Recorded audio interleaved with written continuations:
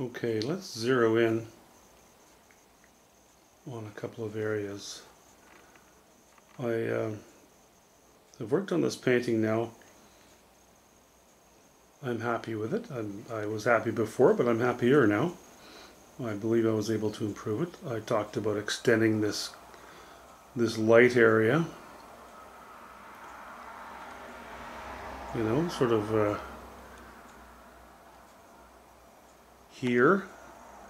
My daughter popped in today and she described it as a wing, and I thought that was an apt description. I like it. I've extended that beyond these small couple of tufty clouds that are in the foreground. And also, I laid a bunch of light on these trees on the left-hand side. And initially I was a bit worried about it because I thought, well, I like the dark trees against the light sky and against the light orange bush here, but you know, this actually was pretty beneficial to lay some strokes of light in here and there. Now they're being laid over dry paint, so my brush is not loaded heavily. It's not dry either, it's somewhere in between. But I wanted to draw attention to those trees because, you know, in fact, what we're looking at right now, well, here is more or less the focal area, right? The focal point.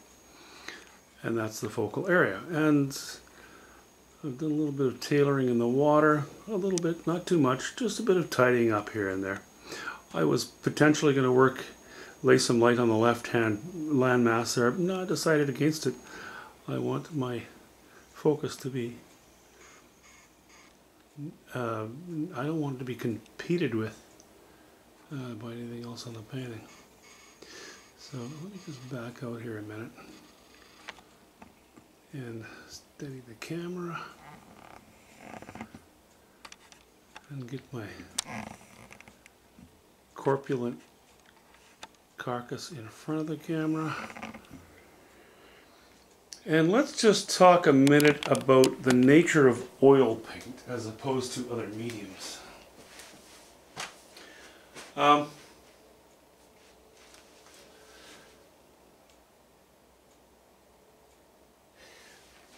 Oil paint's lovely stuff. I love it. It's my favorite medium by far.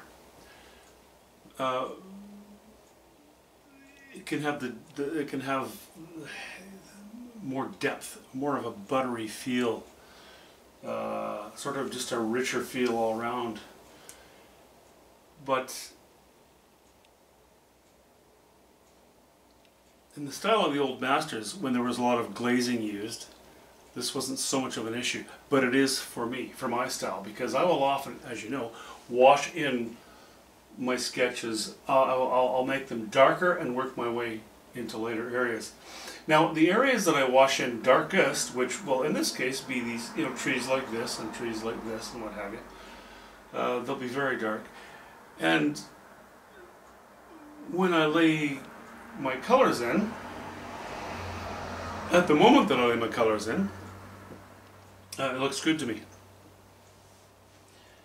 And I wanted to go back in here and lighten them up because they fell flat. They just felt that they've gone a little sort of blah. Oil paint would do that.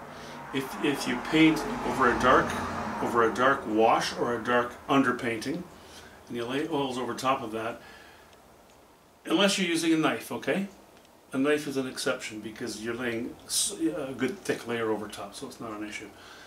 But oil paint will tend to lower in value. Each color you use, if you're sort of mid-value or higher value, it'll drop in value because of its chemical composition and the nature of the way in which it cures, because it cures and oxidizes. It doesn't just dry. It's not like watercolor. It will actually drop in value a little bit, and you'll lose some of that visual zeal, you know, that oils can have. So you can say, yeah, but can't you compensate for that before you paint it in? You could, but you'd end up getting so wrapped up in the technical aspect of doing that just right, and you'd never get it right anyway, that you won't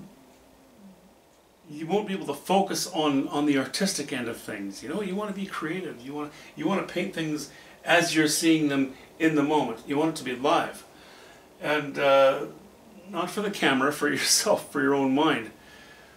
So that's why sometimes I have had to go back into areas to add light a little bit, to bring them to life a little bit. So we're at what we had the wash in, then the paint in. Now what? In a sense, the overpainting on the paint in, but only in certain areas. It's just the nature of oils. It's not a big deal. The value doesn't plummet. It just drops just a couple of steps. Be aware of it. Don't worry about it, because you can always go over what you've painted. You know, just add a touch of linseed oil or poppy seed oil or whatever you've got to thin it off a bit. Step up higher in value and lay a few strokes on, and it brings it back to life. And then it won't continue to drop. The biggest drop in values that oil paint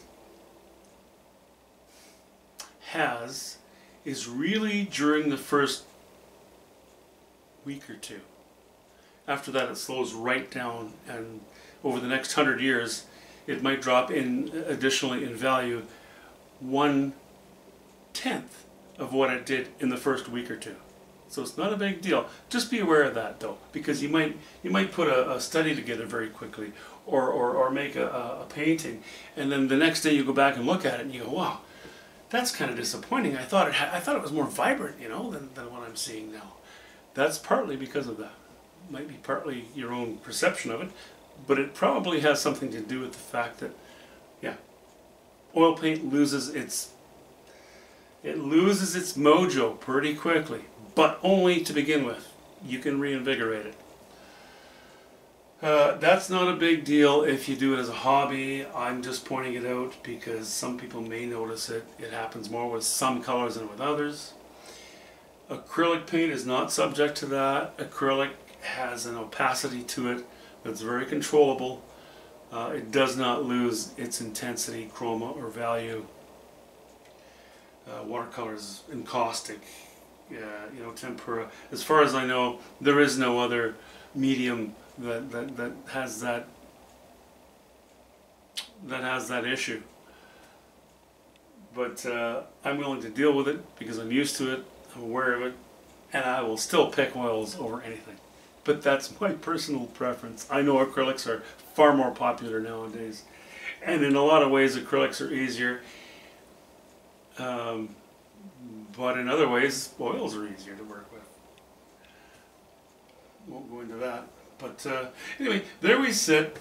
This is it. I know, you know, I'm sorry, I know that I've chopped this week up with little tiny 2 and 3 minute videos, but all I promised was that I would take you along with me on my painting journey. So, you know, as it happens, I wanted to tidy up or work on the last one.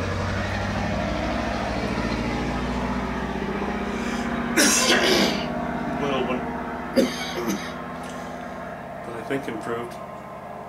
And I wanted to revisit this one. I was very happy with it to start with, but it did dim, you know, over the last week.